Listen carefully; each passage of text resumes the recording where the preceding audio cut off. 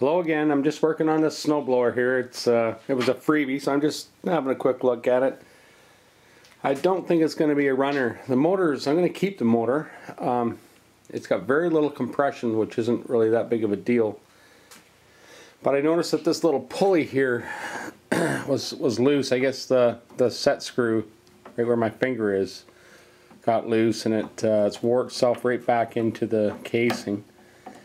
And I don't know if you can hear this or not, but when I turn it over, let me just get here and try.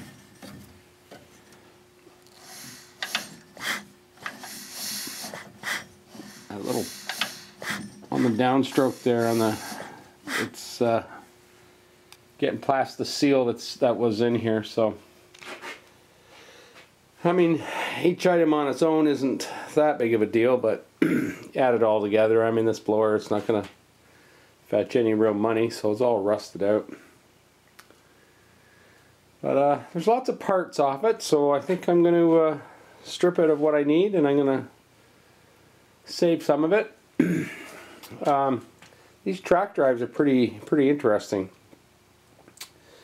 This one actually, all the linkage was seized underneath, so I got it freed up. But like I say, I've just sort of, it's been sitting, I guess, for a few years outside, so I'm just looking at it. I have a little motor over there that I can use this carb for. So there's, like, you know, it'd be a good donor motor, I think. Or maybe I'll just put another end casing on there. I don't know. I think it's destroyed the area where the seal goes. But anyways, that's what I'm doing tonight. Just messing around. Gonna get to work. I'm gonna pull this motor off, and I've got all the parts little bin here. So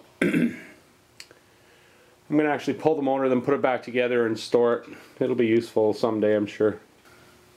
So you got the 5 long bolts, short one, and the exhaust hanger. Now again, I'm not going to torque this up or anything. When I took this out, this was tough to get out. This was like all corroded all the way down. I was probably like 20 minutes getting that one bolt out.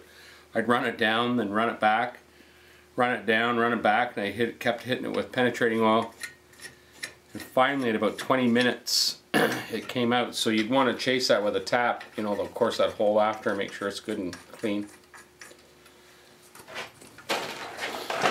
Just going to throw my plug in just to keep it clean in there. Like I said, I'll go over later and tighten everything up. I'm just trying to get the motor together and out of the machine.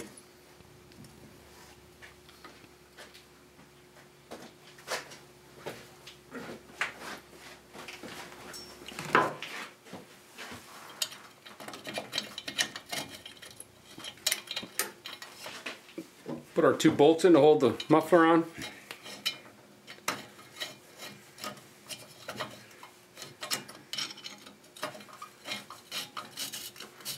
Another bolt on the top here has to go. Again, you know, understand I'm not trying to make this thing run tonight. I'm just putting the parts back on. Switch sockets to a 1/2 inch. I'm going to just tighten down some of these.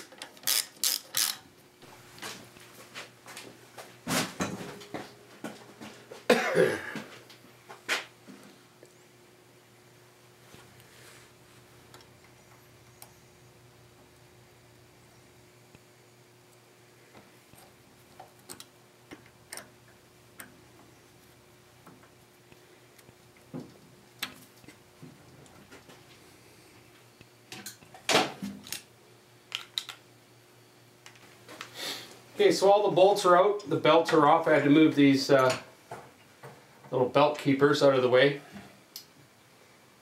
We can just go ahead and lift this motor off now.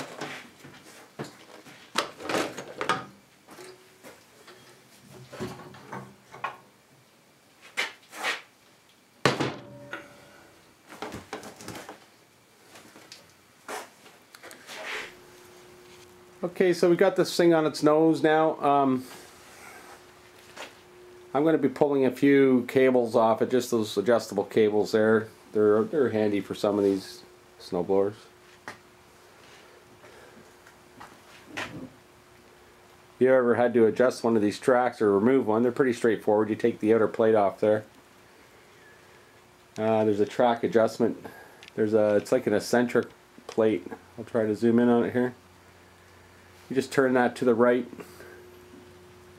and it backs up against the plate on the bottom there. Tensions up the track. Pretty straightforward. But the tracks are all weather cracked and they're on their way out, so I don't think it's worth keeping. If anybody needs anything off this thing, I'll have it here in my scrap pile for about 2 weeks or so. Then I'm going to do a run. So if you see anything you want, feel free to email me and we'll get it out to you somehow. I'll talk to you later. Thanks for watching.